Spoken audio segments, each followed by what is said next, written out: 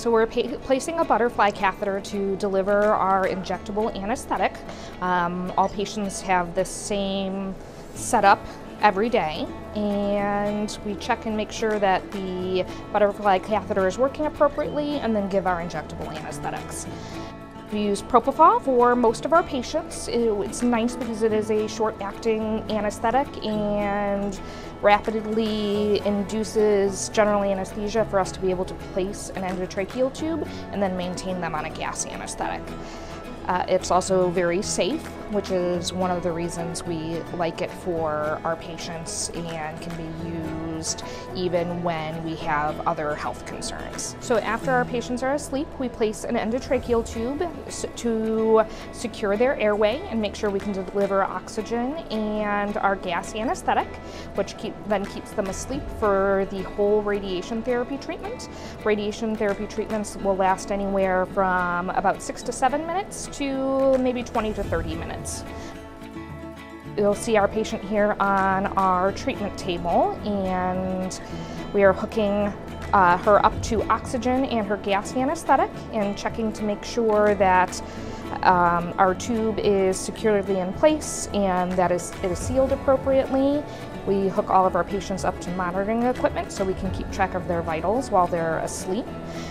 Because we can't be in the room during the actual radiation therapy treatment itself, we actually have cameras on all of our monitoring equipment in our patient that we can see from outside of the room.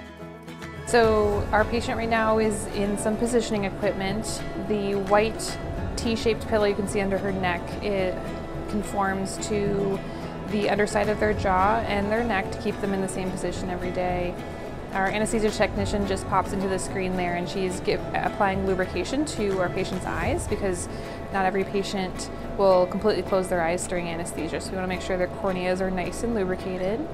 Additional positioning equipment you can see on the table here. There is a black positioning equipment tray underneath the white T-pillow as well. There is a blue and yellow custom-made bite mold that we can see right here. This is made unique for each patient. So this one's specific for this patient right here, and their teeth fit perfectly into their bite block. So this will keep their head and neck in the same position every day of their treatments, and this patient's getting 20 days of treatment. So every single day we got them in the same position, and this bite mold helps with that.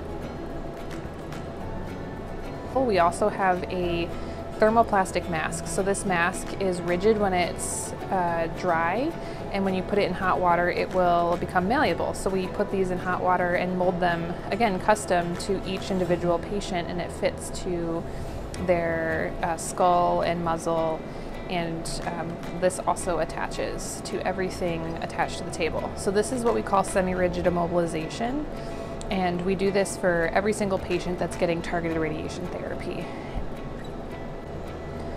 Our radiation therapist is lifting the table now and putting our patient into start position for their treatment. You can see some green lasers coming out of the walls, and then those green lasers line up to some crosshairs that we've put on the positioning equipment.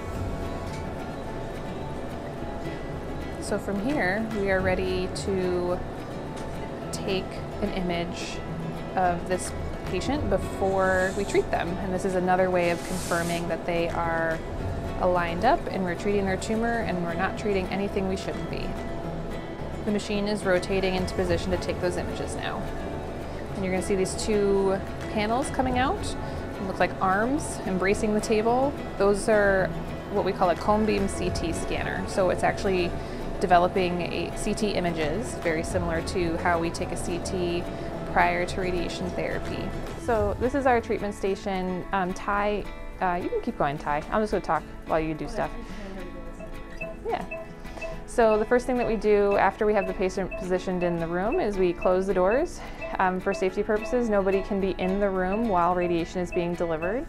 And Ty is running a CT scan right now. So you can see the images popping up on the right side of your screen right there. We're zooming in.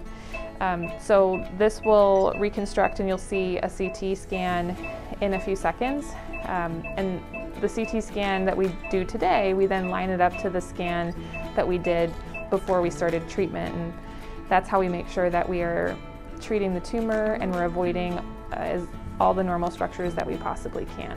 While we check the setup, our anesthesia technician goes back into the vault to monitor anesthesia.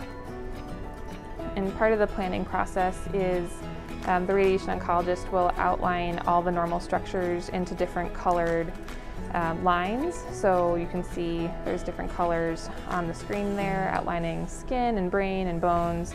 So Ty was checking to make sure everything lined up and it looked good. That's our anesthesia monitoring equipment that we have on a camera, so we can see our ventilator as well as all of our vitals on there. So while we don't have staff in the vault, we can still make sure that our patients are safely anesthetized and they're not about to wake up or anything like that.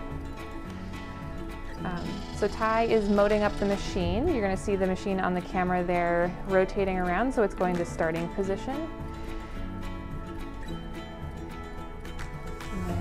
When the machine starts, you'll hear a beeping sound.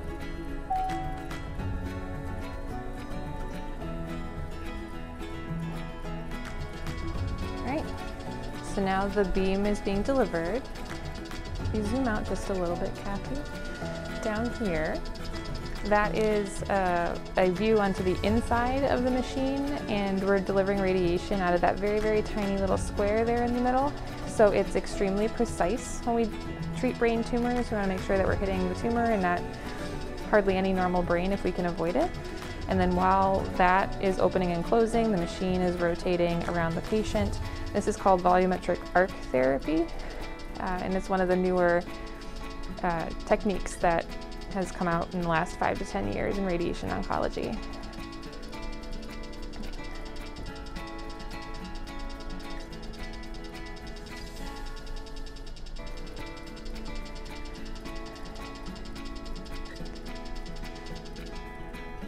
And that's it. That was the whole treatment, and we're all done now.